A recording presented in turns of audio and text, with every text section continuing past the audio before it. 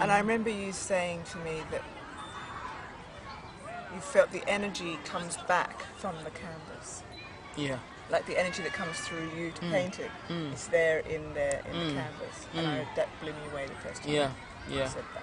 Yeah, it does. Because, for instance, I have this painting that I did I called Where Is I?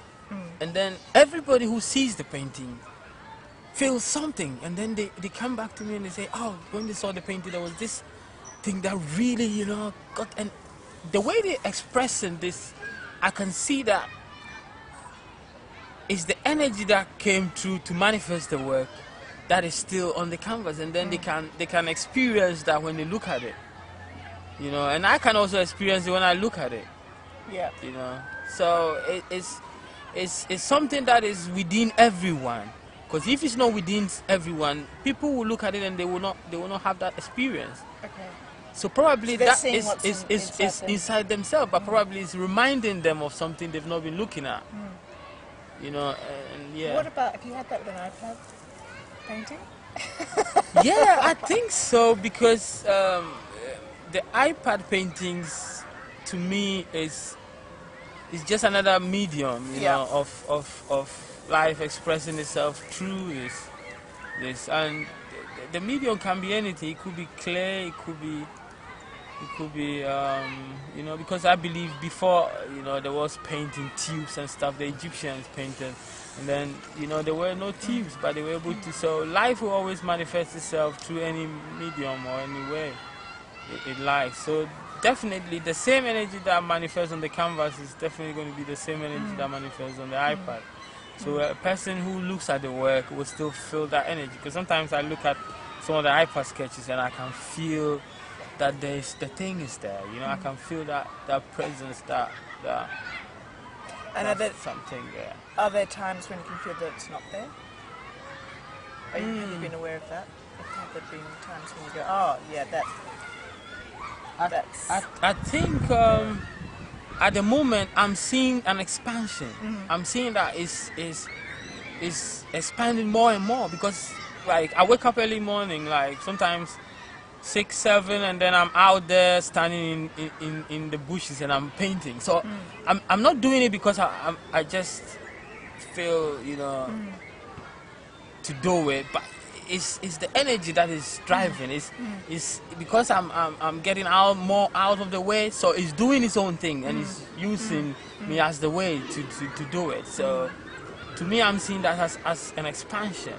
So I've not yet. Maybe I might be able to do something, and then that will slow something. I don't know. Maybe, yeah, definitely. If for instance I choose not to paint, or maybe I don't know what, but maybe I can do something that will be a block to that, or maybe I take some heavy drugs or something. Maybe that will be a block. You never know. I mean, you know, you can do something to stop it, isn't it? You can, you can refuse to let that be. You know, so if you don't do that, but you want to surrender to it, and then I think you'll be nourished as well.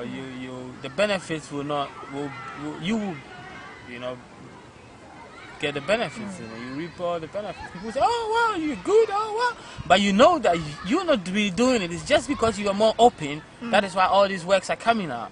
But yet people are going to say, oh, look at him, he's so amazing. Oh, he's a great guy. You know, so it's better to just be open and let great things come, and then you know, you feel fulfilled that you came to this world and you've walked your journey and you've fulfilled, and that which is will always continue to shine, even if you are not. You know, it will continue to do that. It will continue to mirror that energy to people. You know, people will still find comfort in that. People will still find refuge in that which has come true, you know, to the work. Just as we see with others like musicians and Michael Jackson and all these Bob Marleys and all these great musicians, they brought out something special, isn't it? So, and yeah. To go, just jumping kind of back to something that you said earlier that I filed away as we were talking, about Earth being hell, and I sort of.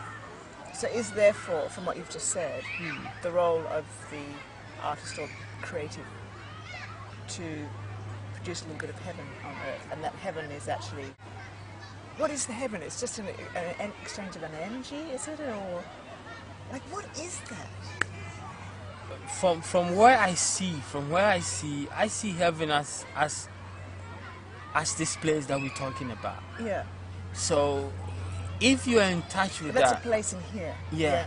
So when you're in touch with that place, it becomes a place here as well. Yeah. Okay. You know, so it's both in and out. You know, because if you have it, everywhere you go, that's what you're gonna give. Yeah. Even if you don't talk, people will still see that shining through just your presence alone. You know, so if people can be in that space, and then it will transform the surroundings as well. Because then we will stop selling all this sun energy and all these mineral resources and all that, and we stop fighting against each other for all the diamonds and the opiums and all the stuff that we're fighting for, and then we're going to see that it doesn't belong to anybody. No. The person who thinks that all the gold belongs to him is going to die anyway. So it's just an imagination or just an idea that he or she has, but it's not real. It's just a sleep state, I think. But if we all realize that this is for the benefit, the sun is for the benefit. Look at how lovely it is. I know. And nobody's going to say, oh, you know what? Oh, yeah, can you pay me this so that I will be able to draw a bit of the sky and then you get a bit of the sun on you. Yeah. You know, but that humans can get to that place because greed is so vast. It can go deep and deep. I heard people are selling seeds now and stuff, trying to control all the seeds on the planet. So it's crazy. Like, you know, we are to control the seed. Yeah, the seeds. Yeah, the seed. Or seed. No, seed. A seed. Seeds that we plant. The crop, the seeds and stuff. So I will not be surprised if people can find ways to control the air that we breathe. Yeah. Because if it's polluted enough that you have to go to the shop and buy this clean air so that you can put it in your pocket or something and help you to get some. Yeah. You know. So that is what the absence of heaven is giving us, and that is what I say hell. But heaven will be that place where, you know, people will share and see that everything belongs to all of us, and we are just here like a child at a place of toys, you know, a playing ground where they have so many toys, and the child knows that he's just playing with them for a while. He's just play, and it's going to be a time when he has to leave them. So he plays with all his heart joyfully. He doesn't accumulate them because he knows it's a toy. He knows that the car is just a toy car.